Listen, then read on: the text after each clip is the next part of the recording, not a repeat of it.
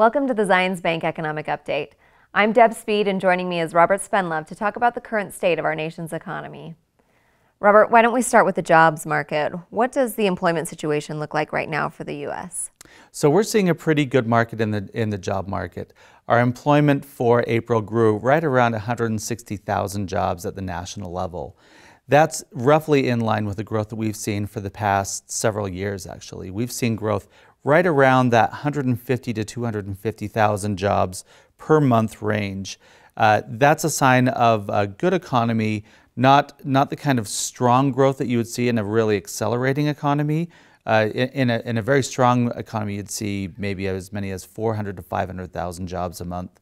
But we're also not seeing the job losses that would indicate an economy that was weakening or going into recession. So it's a good sign. That's good. And you mentioned the job losses. What about the unemployment rate?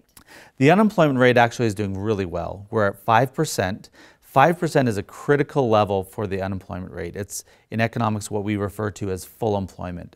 So it's that level where those people who want to find jobs should be able to find the right jobs for them, and employers should be able to find the right employees for their labor needs. So that 5% is important. It's also one of the goals that the Fed is aiming at when they're looking at fiscal policy. So there's been some concern over wage growth or lack thereof. Have we seen any movement there? Yeah, so for the past few years, actually, we've seen wage growth that's been suboptimal. The goal, what we want to see with our wage growth, is right around the long-term average, and the long-term average for wage growth has been right around 2.5%. So the good news is that in April, we've seen a little bit of an acceleration in our wage growth. Wages are now right around $25.53 an hour. That's the average for the country. And this represents a growth of about 2.5% over the last year. So while we've seen wage growth over the last several years below that long-term average, we're now returning to that average, which is a good sign of a strengthening economy. So that's a pretty decent jobs situation, but let's talk about inflation, because that has been below optimal levels as well. Why don't you tell us a little about that? So what we're seeing is when you see employment growing strongly, when you see the unemployment rate dropping, we're starting to see that wage growth, and because we see that wage growth, we're starting to see a little bit of an acceleration in our inflation, which is something we really need to see. For too long, our inflation has been, again, below the optimal level. Now, the Fed really likes to look at two indicators of inflation: the Consumer Price Index and what's called the Personal Consumption Expenditure, or PCE. Both the CPI and the PCE came in around, CPI came in at 1.1% in April, PCE came in at 0.8% in March. So they're a little bit below the 2% level that the Fed would like to see. However, when you strip out food and energy, which tend to be more volatile, CPI came in just above 2% and PCE came in just below 2%. So we're seeing the core of those two rates right around that level that the Fed wants to see.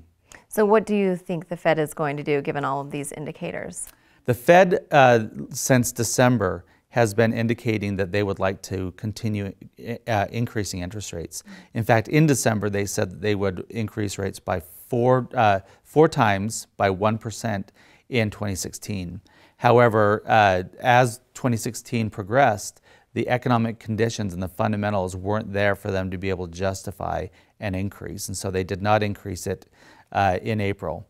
However, the probability of them increasing them in June is starting to increase because of the stronger economic conditions. And so when the Fed minutes were released from their last meeting, they actually showed a greater willingness to increase rates in the June meeting, and Fed futures markets have started to increase the probability of a rate increase. And then we could also see another increase later in the year, probably around the December timeframe.